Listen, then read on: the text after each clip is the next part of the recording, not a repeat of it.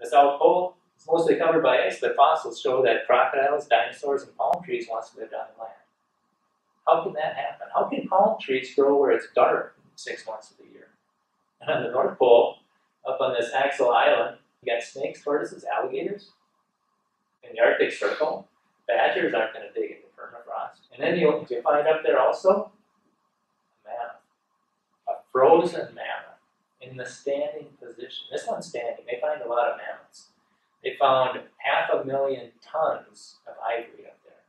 There's a lot of mammoths up there. It had food in its mouth they could identify, food in its stomach they could identify, and a lot of that food is from late summer. So the big question is, how did it get so cold so fast in late summer to freeze a mammoth so well that the stomachs didn't decompose? Mammoths can't live in the Arctic Circle. They eat 600 pounds of food a day. They drink 30 gallons of water, 60 gallons of water a day. They can't live up there. How did it get so cold so fast? That's going to be answered with a cold hail. The mountains broke up, got up, and it didn't have enough force to get out of our gravity, so it came down as muddy hail, freezing hail and mud. Came down, buried the mammoths. They're buried in mud. He's trying to climb out of the mud. This stuff up in outer space is really cold.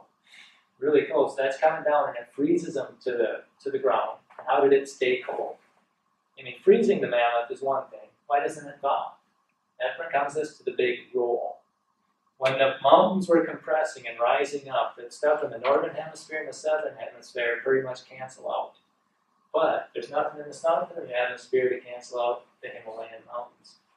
10 of the highest peaks in the world are in the Himalayan mountains.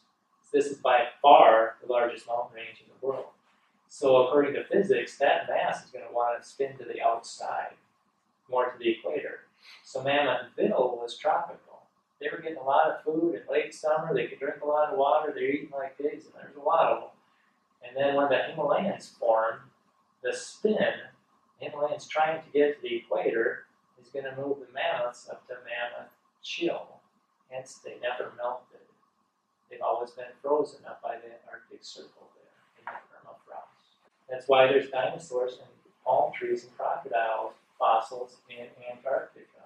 Because Antarctica at one time was tropical, but then the big roll happened and now it's at the bottom of